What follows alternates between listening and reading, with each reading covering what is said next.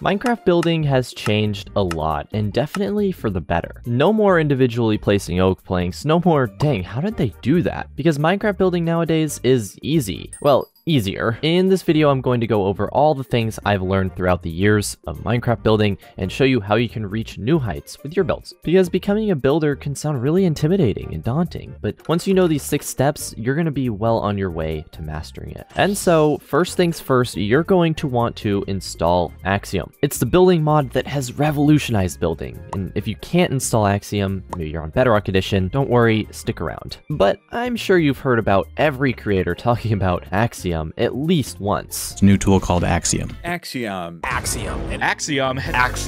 Yeah, everyone loves this mod. The reason this mod is so powerful is because it simplifies world edit. It makes your hand a debug stick. It allows you to replace blocks effortlessly, find color palettes easier. Heck, you can literally paste in images into your Minecraft world. Hey Steve, check out this build I made. Sure, okay. What the f? Of course, it does way more than that. That's basically the SparkNotes version of Axiom, but that's why I literally made a 2-hour comprehensive tutorial for Axiom going over everything. By the way, you don't need to watch that if you want to be good at building. That's really if you want to get into the absolute nitty-gritty, all the details. However, I do hear some of you saying, Ash, I'm on Bedrock Edition. All right, I don't play Java. I can't get this Axiom thing. And yeah, you're absolutely right. But there's been a new feature called the editor mode in Bedrock, which is sort of a simplified version of Axiom. It can't do everything that Axiom can, but it's pretty similar. I don't discourage building on the platform you want to. I'm going to try and make this tutorial as inclusive as possible to the platform you play on. I just simply encouraged exploring Java building tools because they really are super powerful. With all that being said, you should definitely be mastering Axiom's builder tools. It does not matter what level of building you're at. Heck, it doesn't even matter if you build at all. When you open your instance with Axiom for the first time, you'll notice this little shape to the right of your hotbar. This is the builder slot, and obviously you can get to this just by scrolling to it, or you can hit 0 on your keyboard. And when you're hovering over the slot and you hold left alt, you can scroll up and down to a bunch of different tools. Now these 7 tools I think are essential to modern Minecraft building. Let's quickly go over the builder tools. Now this one is the move tool by default, that little plus sign, and as you can see, if you left click you get your first point, and if you right click you get your second point, and you can move things up and down and to the right and left and anywhere you want. And then once you're good, you can either cancel with left click or confirm it with right click, or if you middle click you can move your selection. And there we go, now we confirm it. Look at that, we have floating sand, incredible. The clone tool is the exact same thing, except it copies instead of moves things. The stack tool is basically the clone tool, except it creates vertical and horizontal translations, and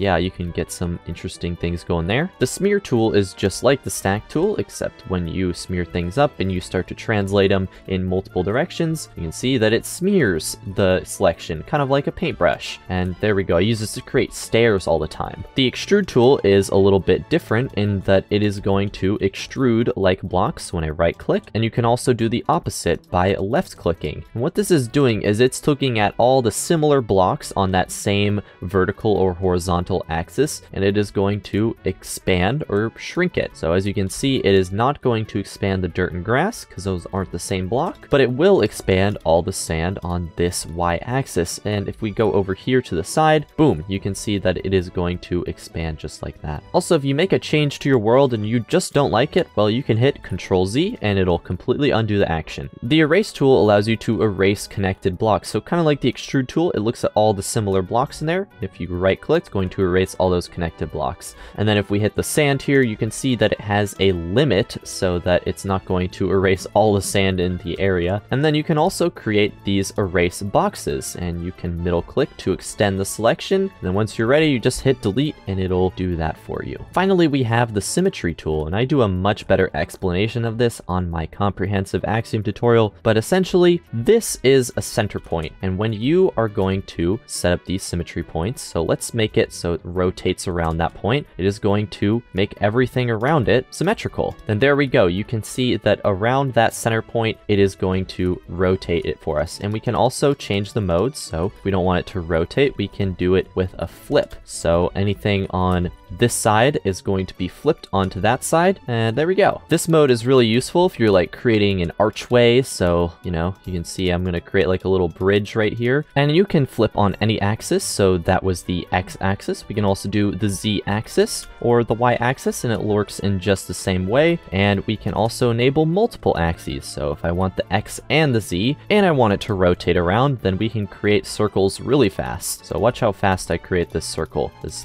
very bad circle. Oh, it's already done. So yeah, those are the builder tools, and honestly, for how powerful they are, it is really easy to learn. That's only the tip of the iceberg with what Axiom can do, but I really do believe that these are vital tools to learning Java Minecraft building. And of course, if you're on Bedrock, well, don't worry, because there is the editor mode, and I'm not going to go too in depth on it because there are other videos on it, including all the builder tools and everything in the editor UI. Now, enough Axiom. What if I told you that coloring your builds is super easy now? If you understand color theory, that's obviously going to be helpful, but let me help you out. If you're like me and the last time you took an art class was in middle school. First of all, creating block gradients has never been easier. Using this website called HueBlocks, you can generate block gradients with just a couple clicks. Want to see what a gradient from red concrete powder to purple terracotta would look like? There you go. Let's say you want to have the best gradient from gray to green. Well, you don't have to select blocks, you can also select colors on this website. So any gradient you can imagine can be generated here. Additionally, if you are an avid user of WorldEdit, well, you can use this plugin called Easy Edits to save gradients and quickly apply them to surfaces later. If you want a better tutorial, I'd recommend checking out this one by Meg Ray. She's a phenomenal builder and can explain Easy Edits a lot better than me. And if you really want to pick out blocks yourself when building, but don't like scrolling through the creative menu, well, in Axiom's editor UI, if you hit right shift, what you're going to want to do first is make a box selection. And if you want to learn that, it's covered in my Axiom tutorial, but essentially make a box selection and then we just hit enter. And if we come up here to operations, we hit generate color fields. And what this is going to do is it's going to generate a color field using every full block in Minecraft, and it's going to make all these gradients here. So if you want to see what's close to blue terracotta, well then here it is. The closest block to it looks to be warped hyphae. And this is a really helpful way to visualize what kind of blocks are going to work in your build. And if you look over there at my big old robot thing, I use this exact method to understand what kind of blocks go with orange and terracotta. Look, right in here. And if you're still lost on color, and I wouldn't blame you because color is such a complex topic and we could be here talking for hours about it, well, I have two resources down in the description that I'd highly recommend you check out. One by Henry Paca and one by the Loosest of Gooses, and they really are experts on the topic, so definitely check out their stuff. Okay, but let's say you're fine with color and you've got some cool building tools that you want to make use of, but you just don't know what to build. Well, don't worry, it happens to everyone. And that's where concept art comes in. And I don't just want to tell you that concept art exists, I want to show you how to use it effectively. Personally, I'd recommend Pinterest when trying to find inspiration. You create inspiration boards, post your own builds, and this platform also grabs images from places like Instagram or Reddit, so it really gives you a wide place of inspiration to choose from and places to go back when you want to build in that specific style. I like to use concept art to get ideas for color palettes and find unique designs that I might be able to make in Minecraft, but of course there's right and wrong ways to use concept art. First and foremost, copying someone's concept art and building it in Minecraft it's fine. There's nothing wrong with that, and that's a big misconception. See, copying concept art and claiming it as your own, well, that's obviously bad, but if you're copying it and learning how to build in Minecraft from it, now that is awesome. Art is just a big amalgamation of ideas, and concept art is something builders and artists all around the world use. Building without concept art is kind of like drawing a squirrel, but you've only ever seen a squirrel in real life, and you're kind of just using images in your head, and yes, if you're really skilled, that can work, but when you're just getting started building, it's by and large not necessary at all. Like I said, using reference is something everyone does. Additionally, with Axiom, we now have the ability to paste concept art into our world. So let's go ahead and pull up a concept I used for this build right here. Now again, this is covered in my big Axiom tutorial, but if we open the editor UI by hitting right shift, we come up here to the annotation tool. It looks like this clipboard. We come over here to the image one. Now what I'm using here in the URL is an Imgur major upload. And the reason I do this is because these links stay forever, or at least a very long time, and we also can't upload files directly from our computer. So now here I am on Imgur, and what I'm going to do is drop an image that I downloaded right here. And look at that, it's Divine Beast Vaunaboris from Breath of the Wild. I hope that's not a surprise to you that I use this as inspiration. Now what you're not going to do is you're not going to copy this URL right here. You're going to right click here and hit Open Image in New Tab. And then there we are. Once you've opened the image in a new tab, you can copy the URL and then paste that in here in the image URL, and what you're going to see is that it is there. And look at that, this one has transparency, which is pretty cool. And of course you can move this around anywhere and do whatever you'd like with it. So now it's just here in our world. Look at that.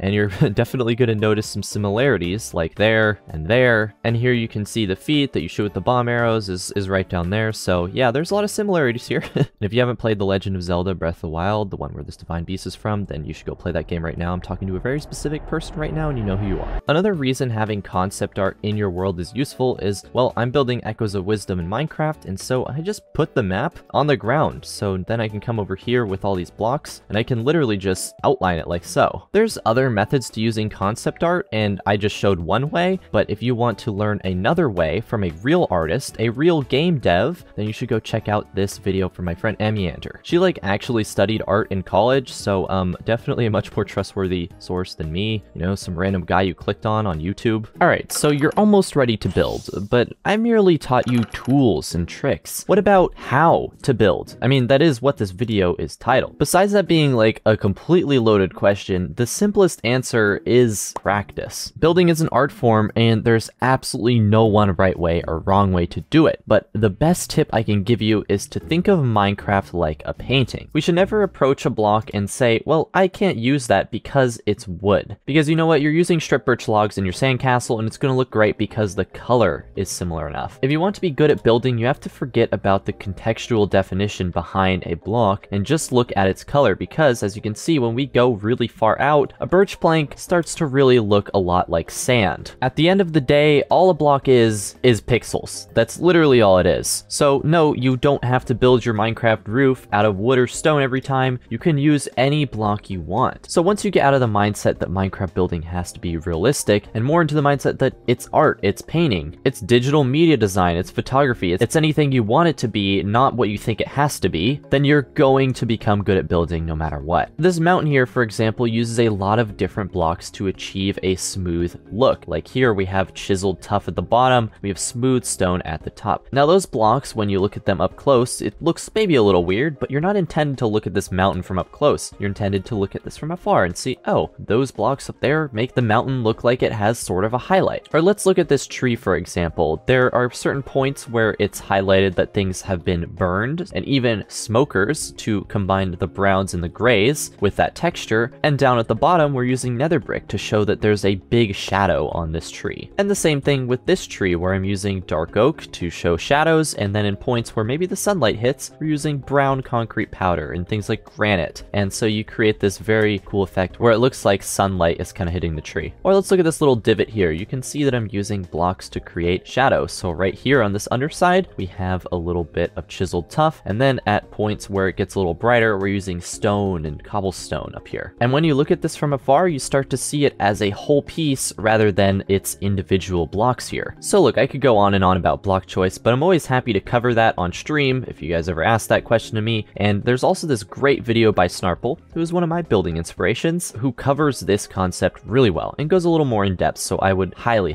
recommend that one. The final thing I want to share with you is that Minecraft building is a speed run. Hear me out. You see, the faster you can do mundane tasks like building a wall, then the faster you're going to be able to do more complex stuff and learn things about building. You see, the reason I'm so pro Axiom is because it enables you to do things really fast, and without even thinking about it, I'm just doing what I know needs to be done, and people are just absolutely blown away by how fast you can go, really. And so, like I said, the faster you can do simple things, the faster you're going to be able to practice things you're not as good at. Like for me, I'm not super good at texturing. It's one of those things that I just have trouble getting the right blocks. But what I am really good at is shaping builds, and so like over here, you can see that I had so much fun shaping this build, but I'm definitely going to struggle with its palette a lot. But since I was able to build this in 10 minutes, it's going to make it so I have a lot more time in my life to color stuff. So yes, Minecraft building is an absolute speedrun, and this is a totally shameless plug Axiom. I mean, look, you can do replace mode. I can reach infinitely. I can reach infinitely with this mod. You know how annoying it is to use a debug stick on walls? Well,